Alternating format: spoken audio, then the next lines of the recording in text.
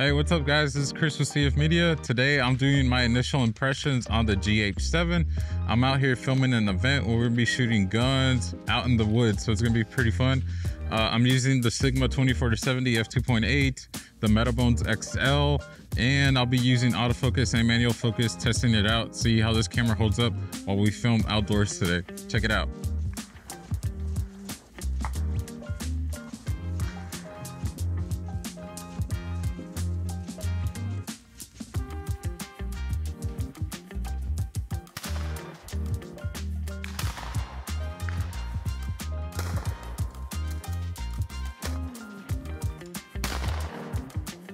All right, so far I've been shooting people shooting guns, been shooting moving targets.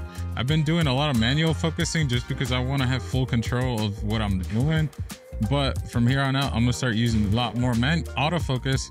So far it's holding up. I feel like the dynamic range is doing killer. We got white skies out here today, but as long as I'm kind of under cranking, I'm getting a little bit more detailed into the sky. So far the GH7 is holding up pretty good. I'm liking the tilt screen. I love this. I missed it on the G9 Mark II.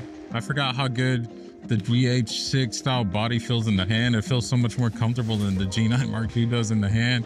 And overall, it's a lot more balanced with this big, heavy Sigma lens. So far, pretty happy. It's performing. Let's get some more footage.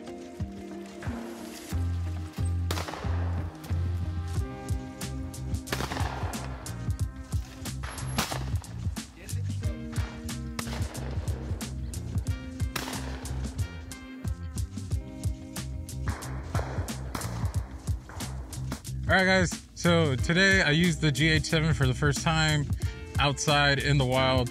It was a fun camera to use. I've come from using the GH6, the G9 Mark II, S1H, so it just felt like picking up any other Lumix camera. It was super easy to grab and figure out where was what.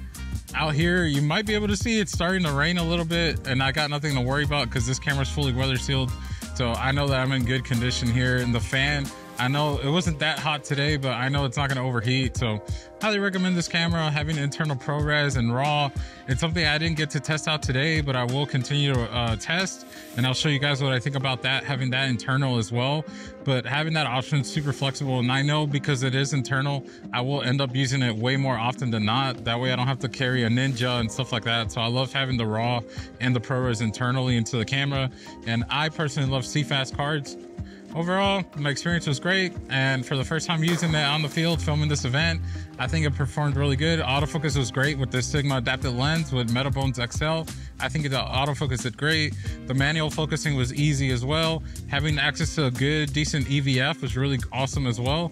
The EVF isn't as good as the S1H EVF, but it did the job. It helped me get some shots, especially when I was focusing on really, really small targets. So overall, so far, first impression, I recommend this camera. I think y'all should check it out. And especially if you've already got EF lenses, pick up this camera. It's so awesome having almost a full frame camera that shoots open gate and does internal ProRes and internal ProRes RAW. It's like, what a time to be alive. And you got autofocus, right? So it's awesome camera. I highly recommend it. Thanks for watching this video. I'll catch you in the next one.